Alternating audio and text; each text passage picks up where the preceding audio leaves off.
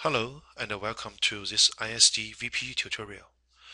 In this tutorial, I'm going to use ISD 2360 as an example to show you how to create an ISD trigger play project. First, I'll quickly go over the GPIO trigger basics so you can gain better ideas on what is a GPIO trigger and what needs to be done in your trigger play application. Then I'll work on a VPE 2360 project to show you how to create voice macros, and more importantly, explain to you what needs to be configured in each of these voice macros so they can work together to handle a GPIO trigger event. At last, I'll burn the device and play with it. So this is my target. I'm going to use the ISD 2360 demo board. After I burn the trigger play project into the device, I should be able to play it in the standalone mode. So I can press each of these 6 buttons to let the device play 1, 2, or 3, 4, 5, 6 respectively. Now, let's go over the trigger basics first. Let you know that ISD 2360 device constantly detects edges on all GPIO pins, even in power down mode. So if there is an edge, device knows it. Once an edge is detected, the device will compare it with its internal register setting to see if it causes a valid trigger. If it's a trigger, then the GPIO associated voice macro will get invoked to run. Following this mechanism, your trigger play application basically needs to do 2 things. First, hardware-wise, it should be able to present an edge when a button is pressed, for example. On the other hand, the device needs to be configured first so it can catch and handle the trigger event. Let you know that the device configuration should be done in power on initialization voice macro, or POIVM. Now take a look at this application diagram. Let you know that our demo board follows this diagram. You can see once a button is pressed, the GPIO pin level is dragged to ground. So naturally you can think if the GPIO pin level is originally configured at high, this button press event will cause a falling edge on that GPIO pin. So we can configure the device to catch this falling edge and let this falling edge to trigger the device to play. Let's keep this in mind and work on our 2360 project.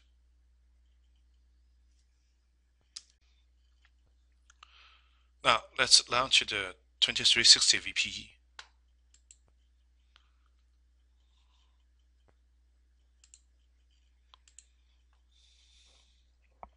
Let's new a project. Choose a directory here. Demo. Type in 2360 trigger demo. Okay. Then add the voice macro.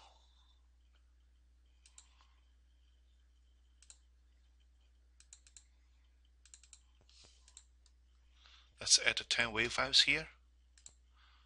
1 to 10. And give it a while, and the VPE is doing the compression. Okay, now voice prompts are ready. Let's go to the voice macro panel to edit the voice macros. You can see that the VPE reserved 3 spots for this system voice macros. The first is the POIVM with index 0. POIVM will get executed after system initial power on or after a reset condition. For this reason, I'm saying that in your trigger application, POI is the only place for your device to configure itself at the beginning. PUVM will get executed only after the device received a power up command. So in our demo here, there's no MCU to issue SPI command, so PUVM is not relevant here. Wake up VM will get executed if a trigger happened in power down mode. In other words, if a trigger wake up the device, then the device will first go to execute the wake up VM, then go to execute the GPIO associated task VM. If the trigger happened in power up state, then the device will skip wake up VM and jump to execute the task VM directly. Now, let's work on the POI VM. Remember, we want to configure the GPIO pins as initial high. For that, we want to configure the GPIO pins as input, pre-enable, and pull high.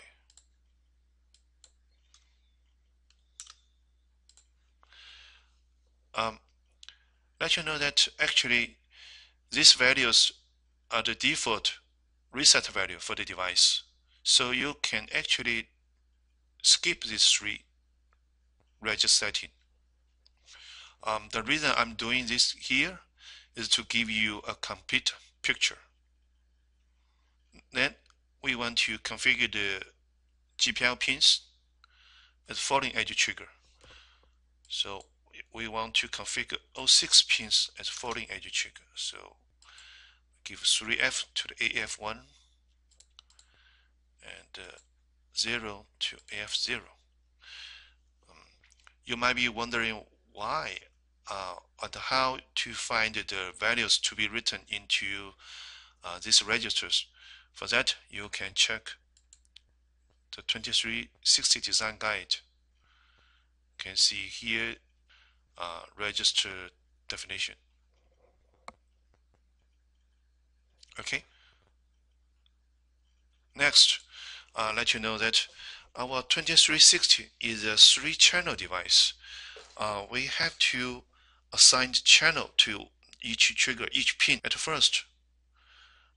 For that, there are 2 trigger channel select registers, index 14 and 15. Let's take a look in design guide now. 14, you can see this 2-bit are 0.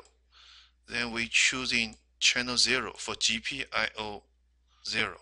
Okay, this 2-bit defines the trigger channel for GPIO 1. Okay, so if we want to let GPIO 0 play in channel 0, GPIO 1 play in channel 1, and GPIO 2 play in channel 2, and GPIO 3 is 0 again.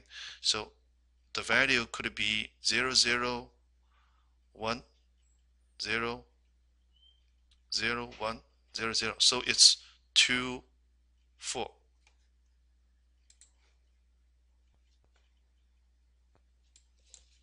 2, 4. So for this value, GPIO 0 will be in channel 0.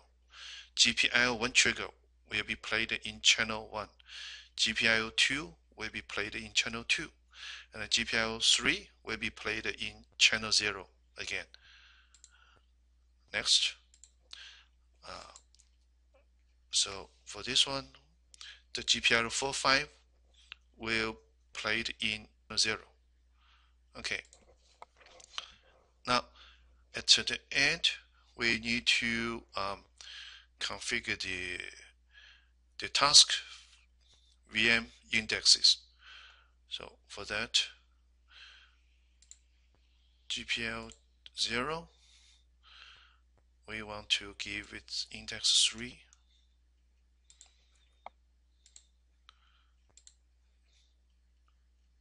GPIO 1, 4, GPIO 2, 5,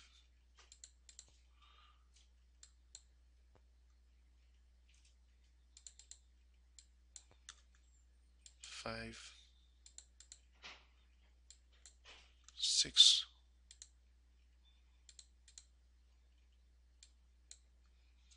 7,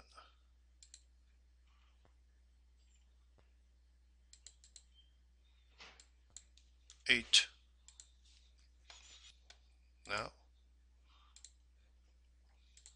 Now we can PD to finish the POI VM. Here we want to create task VMs. So this is VM GPIO 0. This is GPIO 1, GPIO 2, GPIO 3, GPIO 4, GPIO 5. Okay, now after the device is wake up, we can do some common initialization here for all GPIO triggers. I can enable a playback path here, 4. So this enables the decoder and the PWM path. Maybe volume high. Then we can finish. Please be aware that for the wake up VM, you should always end with finish. Otherwise, your device will never be waked up by trigger event. At last, we want to edit the task VM. This one, let's play 1. Then you power down.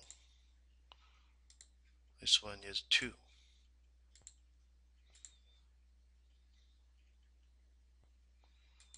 3, 4,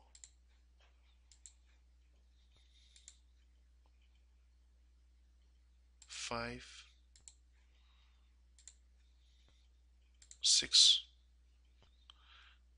Okay, now we configure the device in POI VM, prepare the initial high state, choose the channel,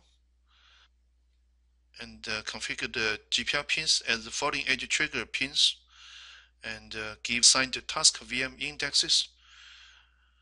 Then in wake up VM, it will enable the playback path, and the task VM simply play a VP. We are good to go to make programming file now. And let's burn the device.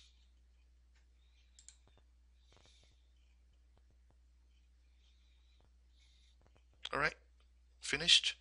I can now plug out the dangle board, then plug in the power and the speaker to play with it. 1, 2, 3, 4, 5,